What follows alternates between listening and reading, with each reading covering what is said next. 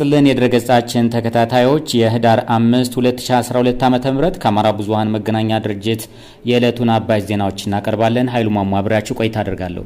በአማራና በኦሮሞ ክልል የሚንቀሳቀሱ 7 ተፎካካሪ የፖለቲካ ፓርቲዎች በዩኒቨርሲቲዎችና አንዳንድ የሀገሪቱ አካባቢዎች የተከሰተውን የጸጥታ ችግር በሰላማዊ መንገድ እንዲፈቱና ግጭቱ እንዲቆም በጋራ እንደሚሰሩ አስታወቁ።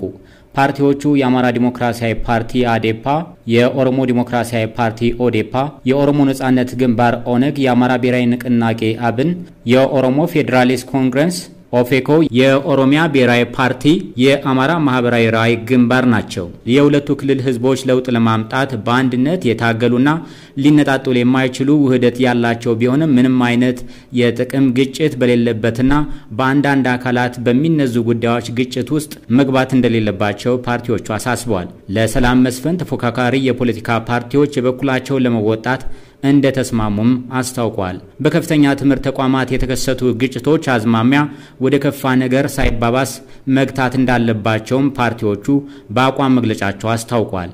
የሰባቱ ፓርቲዎች የአቋም መግለጫ የአብን ሊቀመንበር ዶክተር ደሳለኝ ጫኔ አቅርበዋል።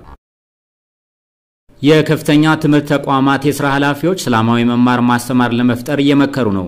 በከፍተኛ የትምህርት ተቋማት ሰላማዊ መማር ማስተማርና መልካም አስተዳደር ለማስፈን እየተሰሩ ባሉ ስራዎች ዙሪያ ነው የከፍተኛ ትምህርት ተቋማት መሪዎች እየተወያዩ ያሉት። ሁሉንም ከፍተኛ ትምህርት ተቋማት ነባራዊ ሁኔታ ማዕከል ባደረጉ መልኩ የለውጥ ስራ አመራር፣ የመልካም አስተዳደር፣ የአሰራርና የአደረጃጀት መመሪያ የሳይንስና ከፍተኛ ትምህርት ሚኒስቴር ማዘጋጀቱ ነው በጉባኤው የገለጸው። መመሪያው በመንግስት የከፍተኛ ትምህርት ተቋማት ሰላማዊ መማር ማስተማር ምርምርና የማህበረሰብ አገልግሎት ተልእኮችን በላቀ ሁኔታ መፈጸም የሚቻል መሆኑም ተመላክቷል። የሳይንስና ከፍተኛ ትምህርት ሚኒስቴር ለከፍተኛ የትምህርት ተቋማት ሰላማዊ መማር ማስተማርና የመልካም አስተዳደር ስራዎች ስኬታማነት ድጋፍና ክትትል እንደሚያደርግም ተገልጿል። በውይይቱ የሳይንስና ከፍተኛ ትምህርት ሚኒስቴር ከ45 በላይ የከፍተኛ ትምህርት ተቋማት የሥራ ኃላፊዎች ጋር ነው የተሳተፉበት።